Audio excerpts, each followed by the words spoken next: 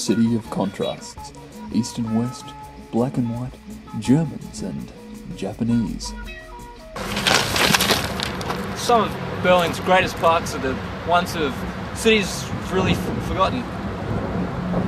You see people have come in here and make a home for themselves, and quite humble, nice little places. Not for me, but probably a fire back in the when the divide was still happening. The Japanese nation tended to use a lot of fire-based weapons such as Molotov cocktails, exploding cats, bikes covered in petrol, and they just throw them in. And you can see this is a result of one of those previous attacks. We're standing here in a typical Japanese lounge room from the 1930s. And you see here the remnants of the tatami mats which were once laid out on the floor. And over here, if you look closely, Japanese men, always keen golfers, always up for a round. Okay. And for the Germans, they kept in the house. Yep, they always had German servants.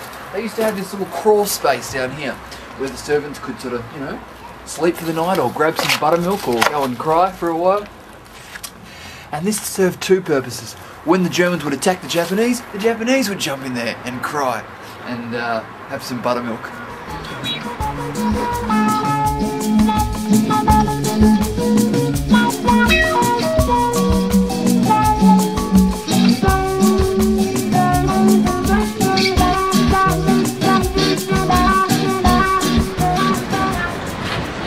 Berlin Wall, famous.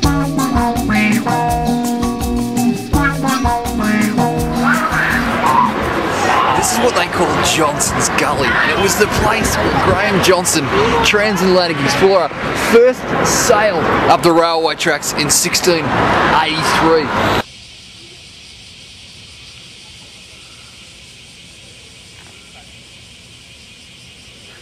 Got to bring a cut lunch.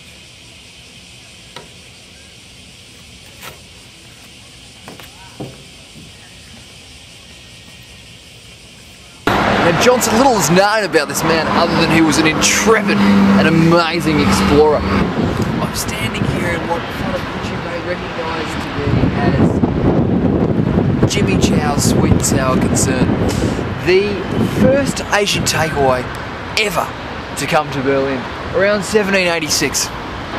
Oh, it's a magnificent institution. Let's go have a bite.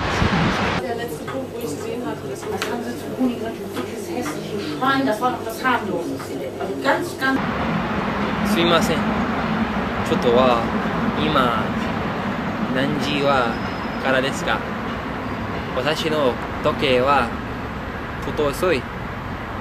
でもあなたの自転車はめっちゃ速い。すごいですね。すごいよかった。By the time of the 17th Japanese attack in the early 1930s, almost nothing was left of Berlin. A devastated people took what they had and left, not looking back, leaving the spoils of their once proud city to their captors, the victorious Japanese. For the Japanese, the period saw an unrestrained period of orgiastic excess as the youth engaged in non-stop revelry from dusk till dawn.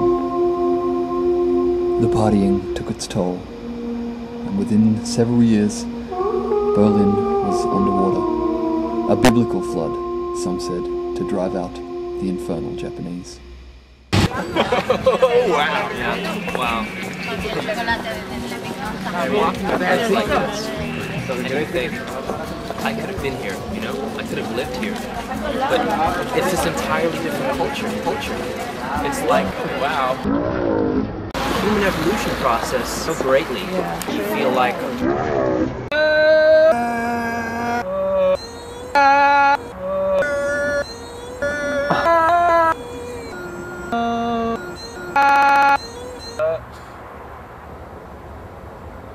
Tower. How you stand. Tower. So bland. Tower. With all your power. Tower. How about a towers?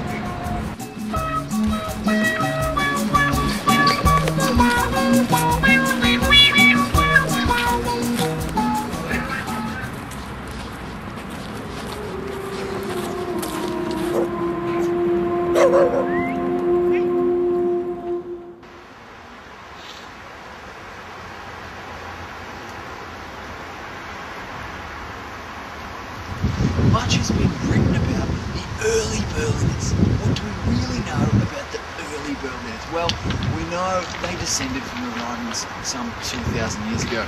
And we know their gods were very mysterious. They didn't take on the Christianity of their forefathers. Instead, they took on a light jazz singer known forever as Sirius B.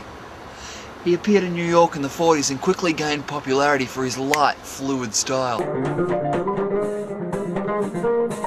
Let's look at this temple that was made to him some 250,000 years ago.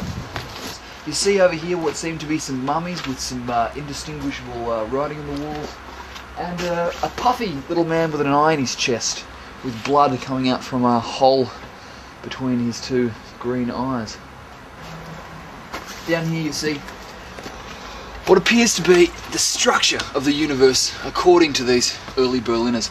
We have, of course, the Antichrist up here, some kind of huge Egyptian penis, the huge Egyptian penis going into space, a picture from a sci-fi movie, what looks to be the Loch Ness Monster, some random numbers corresponding to we don't know what exactly, a little chocolate man, the year 2009, a druid handcrafted copper plate, a waving little marshmallow, an astronaut's head, and finally, what we believe is the goddess of the culture, Ruthie, and her dog.